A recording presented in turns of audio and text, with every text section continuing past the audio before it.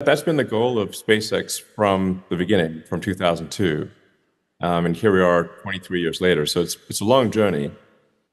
And with a super talent, like by far, I think the most talented group of rocket engineers that's ever been assembled.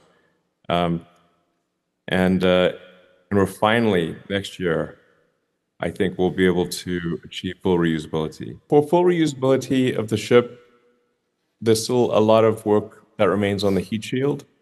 So no one's ever made a fully reusable orbital heat shield. Like the shuttle heat shield had to go through 9 months of repair after every flight. So no one has ever made a fully reusable orbital heat shield. I mean, creating a fully reusable orbital rocket is one of the hardest engineering problems ever.